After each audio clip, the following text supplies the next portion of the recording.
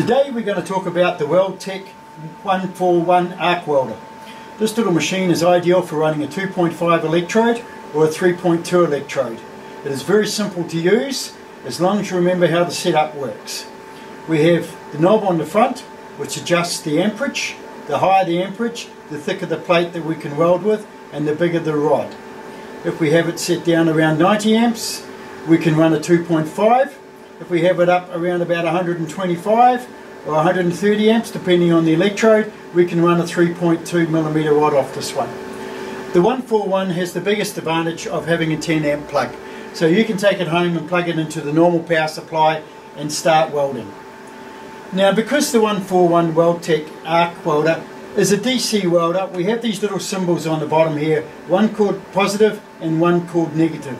Now that's very, very important, because when we have an electrode like this, we need to know which way round it goes. It's very important for the running of the electrode that we put it into the right place, either the negative or the positive.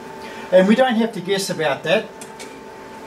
If we go to the packet of electrodes, if we have a look at the packet of electrodes, it will say on there a little symbol saying DC. In this case it says positive at the top, so we put it into the positive side. So we grab our electrode handpiece, we put it into our little socket here, make sure it's locked in nice and tight. We get our electrode and we hold the top of the electrode holder and we just unwind it.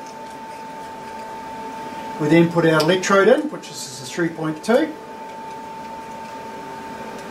into the jaws there, still not open, and then we tighten it up. Make sure it's really tight because it's got to get a good contact, and then we're ready to set the electrode up. Now the earth will always go on the opposite side, so we can put the earth in here. Make sure again it's locked in really tight, and make sure you get a good contact on whatever you're welding, because if you don't have a good welding contact with the earth, you will not get a good circuit, you will not get a good start, and the electrode will not run correctly. So it's a very simple machine to use. So I've got a 3.2, I've checked the packet, and we're going to set it at 125 amps, and now the welder is ready to go.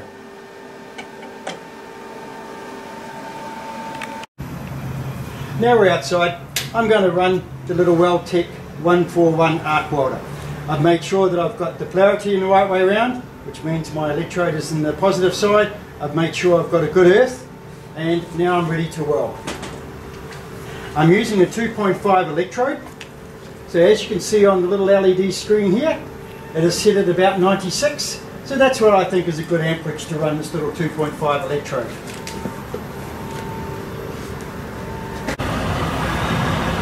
Right, now we're ready to set up and weld. Before I turn the welder on, I'll show you the technique that I'm going to use. When you come down, you just give a light little brush on the electrode, and when it starts, you just keep feeding the electrode in, and you're going in this direction.